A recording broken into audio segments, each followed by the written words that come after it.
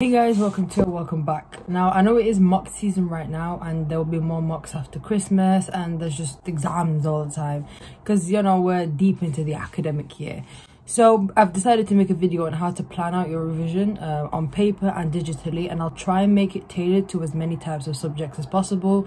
Make your kind of study timetable or like assignment timetable based off whether you do essay-based courses, science-based courses, art-based courses, the digital forms and paper forms. Part of this video will be explaining how to maybe organize your files, organize your notes, and how to just genuinely stay organized and organize your revision resources for exams and things like that. I hope you guys do enjoy. If you do find this useful, please like, comment and subscribe. Follow me on all of my social media so I can be rich and famous.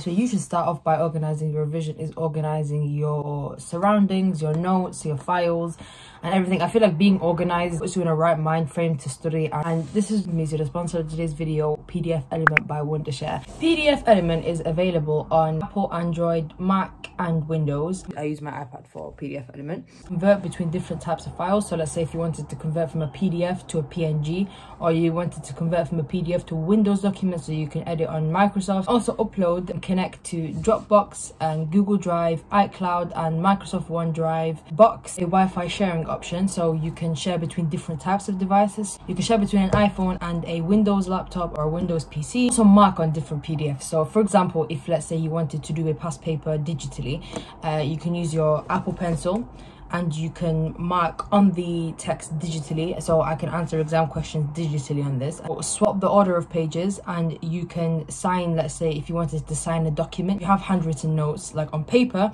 you can scan them and save them digitally. Once you have saved your notes and you've organized them into files, what you can also do is take the notes, and if you find that their order is wrong, you can reorder them as well. So there's a way you can do that, which I'll show on the screen here, and that's another useful tool that PDF Element has. So I guess there's less clutter and it's just, I guess, more organization. And if, for example, if you wanted to do like any last minute reading of anything, you wanted to read something on the bus and you didn't want to take your textbook with you, that is quite convenient. On top of that, if you want to save them, you can also annotate those notes and you can highlight over them and just pick out any key areas you want to focus on. Any essay feedback from like my Oxnet essays that I did previously, I can highlight over it, annotate over it, which I found quite useful. If you want to kind of merge things that are similar together, you can take two separate PDFs and merge them together as well. You can scan a textbook if you don't want to write over it or highlight over a textbook. Let's say you are borrowing a textbook from school and you don't want to write over it. You can scan this textbook using the camera, and you can crop and edit it slightly, and the highlights you can annotate, and you have that digitally saved on your phone, which is quite a useful feature. It's digital storage, less clutter on paper, so it's quite useful. Your other notes, you can organize them into separate files depending on the way you've organized them. So what I've done is I've done like chemistry notes for module 3, and then each module separately. Then if I ever need to scan my chemistry textbook and I want it on the go, I can have a special folder for chemistry textbook scans. And then I've also got a separate folder for my maths homework, and I've also got one for my further maths textbooks because I only have further maths textbooks. So if I ever need to do that, I will have that there. I have kind of saved my textbook as a PDF onto PDF drive because I have textbooks. So I've saved it on PDF drive. And then from there, I can actually edit and answer questions on the textbook. So I found that pretty useful.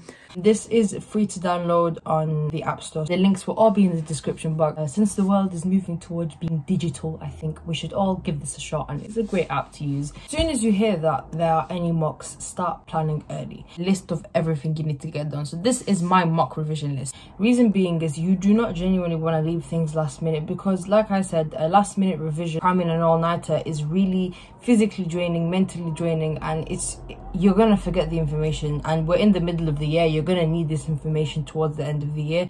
If you don't care, that's fine. I'm just saying that if you want to plan your revision, I would say start a few weeks or maybe 1 or 2 months in advance, because you can do little by little each day or every couple of days, and when it gets to like a week or a couple of days before the exam, you're quite prepared and you just need to do last minute touch-ups. There are multiple ways you can plan, obviously based on like your circadian rhythm and how you wake up, and try your best to be realistic. And if obviously you're slightly off schedule, it doesn't really matter. Me as a person, I am experimenting with different ways. For some people, if you want to plan your day minute by minute, feel free to do that. It works for some people when you work best in the day. For me as a person, I prefer to work in the late morning, early afternoon. That's just what works best for me. You want to work out, okay, which topics am I weaker at, and be honest and realistic with yourself. And I feel like the best place to start is your weaknesses, like, because you're gonna have the most motivation at the start. And I feel like starting where, you know, starting with that topic in maths that you don't like, integration by substitution, you don't like that topic, start with that topic and make sure you nail it. Because if you've got the most motivation at the start, let's just do what you find hard. Would say is, if you're planning digital, the best way to start is going on Pinterest. What I do is usually look at like aesthetic digital planners, and there are a lot of pages on Pinterest which have like planners that you can download for free and use them. I usually like to plan day by day typically, and I will show you guys what I've done here and I'll put it on the screen. Either plan day by day or you can plan week by week. So there are different templates you can use, but honestly, like, go on Pinterest and follow a lot of these journaling like planner pages on Pinterest. A lot of them have like free things on their websites you can use. What I liked about this template is the fact that you can have a special side, space of infinite possibility. And I feel like having a vision board or a dream board, obviously doing it digital is a lot faster than doing it on paper, because you don't have to like print anything out. If you want to use PDF element to add any images, you can go and take your PDF. I've used my to-do list, and you can use the adding image tool and you can add that, and I like to have that as a source of motivation while I work or anything like that. It's just there for you to look at. So I feel like having a vision board or something that like you can look forward to, I guess, gives you some motivation to work, and I find that really useful. Nice pictures of Pinterest, and it's something I find quite useful. Bullet journals, those like dotted papers, you can just write a to-do list and make it look as pretty as possible. You can go on like Pinterest and download it from Pinterest, or you can go on Google Images and download some. And then I took mine onto PDF drive, and I made a list here which I'll show here, and I kind of just did my like to-do list, because you can use the pen tool and write on it and write over it, and then obviously as you go along you can tick them, rub out and alter things, whereas with paper it's a bit more difficult. But this is kind of my planning template, and I really like it in a daily way. So for me, I usually like the daily one. Tell myself, you can do it like, there's an option to do it, I guess, time bound. You can revise at particular time intervals, I guess, like work around your day and see when your optimum revision time is and when you revise best. I probably planned my day. I said, like, I want to wake up, have my breakfast and do my maths homework. That's a priority because I need to get that done, and that is due in before my exam. So let me do my maths homework, the most important thing, but it's more urgent, so I would put that in first. And then I wanted to obviously revise a topic. Let's say I'm revising amino acids and chirality. I will plan that for as part of my revision, and I will bear in mind how long that takes. For me to go through a chemistry booklet from class, it takes me around 30 minutes to an hour. That's how long it takes me. So I can go through amino acids and amides in an hour. So I will do that. Then I will plan around how much, obviously, schoolwork I can get done in that day, and consider, do I have any family gatherings? Do I have a date with a friend? Do I have anything planned for that day? I work around that, like work around your schedule. Oh, do I have lessons that morning? Yes, I do. So let me work around that and revise around my lessons. Work around the schedule that works for you. So you can plan your day either minute by minute, like, you know, at 12:30 I'm going to be doing X, Y, Z. Be realistic about how much you can get done in one day, because to be frankly honest, I can put 6 different tasks and revision down, and I don't consider how long these things take. So you need to consider how long a certain thing takes and put, okay, I want to go through this booklet, do my homework, and I want to do a couple of sets of practice questions from the textbook.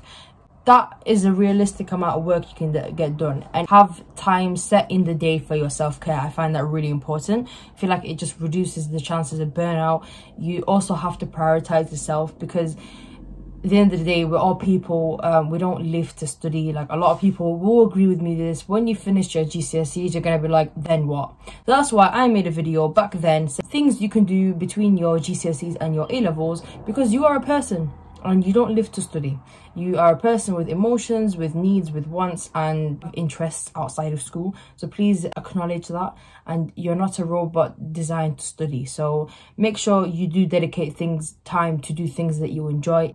Nighttime revision, I personally wouldn't do. I think that past like 8-9 o'clock, or like get ready for bed. But if you work best then, so it's up to you. For me, I wouldn't revise at night time unless I absolutely needed to. Like, I don't think I remember the last time I ever pulled an all-nighter. I don't think I ever will do.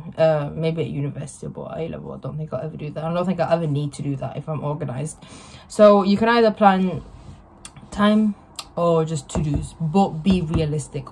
Look at your day from Monday to Friday. That's like obviously when you have school. What do I have? Do I have any homework? Or let's say I have, I don't know, an English literature essay due in on Thursday and Miss wants to mark it.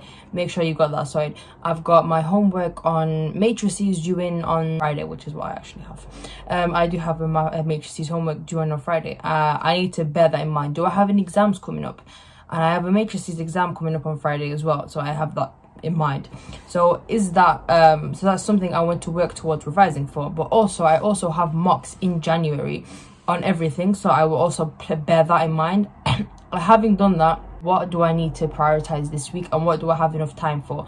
Obviously consider the fact that I have lessons at certain times. I will put my lessons in that timetable, and then in my frees, what do I want to revise? And being realistic, can I revise in all my frees? Do I have anything to do? Do I need to be home? Do I have any obligations? Bear that in mind. Do I want to put any day in the week towards rest? Obviously having planned your week around that, to setting reminders like I need to do XYZ, measuring progress in your subjects. What I'm doing, for example, like looking at chemistry now, how confident do I feel in the topics we're studying currently? Is there any like form of revision I need to go, any form of revision that I need to do, any form of consolidation? I need to bear that in mind. Obviously set time around doing that. So looking at this schedule here, I want to fill this in and I want to put my lessons wherever they're meant to be, and then my frees I can designate certain periods of the day, looking at when I can revise for them. Can I revise after school? Do I need to revise before school? Do I need to revise at lunch times, in my frees? Whatever works for you. Once you've kind of planned your week out, realistic, like don't sit down and be like, okay, right, I have a 3-hour free and I'm going to revise every single minute of those 3 hours. You're likely not. You're probably going to want to get some lunch. You're probably going to want to have a break. You're going to have a chat with your friends. Let's say you're going to revise 2 hours to an hour and a half in your free. So then you may want to do more at home, depending on how confident you feel and how much progress you've made. Don't make it very time bound, like I have to do 2 hours of work. Like kind of focus on the progress you've done. And one piece of advice I'm going to give when it comes to like planning your day, don't focus on finishing the task.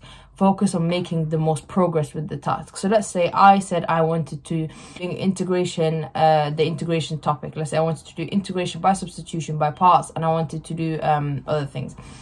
If I feel like I've studied for quite a while, but I don't feel like I've made that much progress with integration by substitution, I'm not going to say I finished integration by substitution. I'm going to be like, okay, let me alter my timetable slightly and be like, okay, I want to do integration by substitution again until I get it. That's more important than be like, I finished integration by substitution, I'm going to go on to revising amino acids. No, you need to be like, I'm confident in this topic and then move on. I feel like don't move on until you're happy with your level of confidence. That is one thing I definitely regret doing in the first year, is just like focusing on finishing and saying I've revised so much. Try and focus on building your confidence and making progress as opposed to finishing. So yeah, and then once you plan your week, try and plan your weekends. For me as a person, what I like to do is I do my homework on the weekends, so I can have the week to revise. Oh, I know that my maths homework takes a very long time to do. Chemistry, not as much. So maths and further maths, we have the homework combined, and then for chemistry, we'll just get set whatever our teacher set us. So I know that I dedicate a Saturday or a Sunday towards doing it. For example, I also tutor as well on the weekends. Be realistic with how much you can get done in the weekend. Just because you're not in school all day does not mean you're going to spend 6 hours of revision. 6 hours of revision is not efficient at all, and it's not effective either way, because you're definitely not going to be efficiently revising for 6 hours. There's no way. Reflecting on your revision session and telling myself, okay, do I want to do this again? How confident do I feel on a scale of 1 to 5? And I think like reflection is really good, giving yourself constant feedback and telling yourself, how can I get better? It's just it's a really good way to measure your progress, and it's always progress over perfection. It can be quite useful for anyone doing assignment based subjects, essay based subjects, and constant like coursework deadlines, things like that. So maybe do your to-do list in the form of urgent, not urgent, and important and not important. So if you have, let's say, constant assignments, essays due in at certain times, you can even apply this if you're going to university. Assignments, deadlines, essays. I feel like having doing your to-do list, right, writing it down as a list, and then telling yourself, okay, which one is kind of due in earlier than the other one, and then which one's more important, so that I can focus my attention on that one first, and then that one, and then that one. So it's just unimportant, you don't want to do that one first. important but not urgent, so I guess maybe push that one slightly back. But if it's not very important but it's urgent, like you need to do, I guess it's a early deadline, you want to make focus on that one. If it's not important and not urgent, you want to push that one back a bit. I guess it helps you prioritize certain tasks, and that is another way of revising, I guess, splitting your tasks into quadrants. If you want to be basic, you can just do what I like to do, and this, to be honest, I'm just really basic when it comes to paper planning. I like to paper and digitally plan. I just like to experiment. So I'm in an experimenting phase right now. So this is the last way of planning your day. You can simply do a to-do list like this. I like to have a key at the top, and that says AM, and the pink one says PM. The blue one says AM and the pink one says PM. And I can say to myself, roughly throughout the day, I want to get this done and this done and this done before the afternoon. So I just set a to-do list. I'm being realistic as well, considering how long certain things take and other obligations I have around the house, or obligations I have like meeting people or my family or just personal things. Consider that around your revision and other things you do throughout the day. Hope you guys have found this useful. I'll put all the links to PDF element in the description box down below if you're interested in downloading it. There are a lot of free features to use. I hope anyone who is doing any exams or has any deadlines or any essays due in, the best of luck. And anyone who even just wants to get their life organized, like I said, as a business or anything like that, I hope this does help you guys in any way, shape or form. I'll see you guys soon, and follow all of my social media so I can be rich and famous. I haven't said that in a long time in a video. I wish you guys the best, and I'll see you guys soon.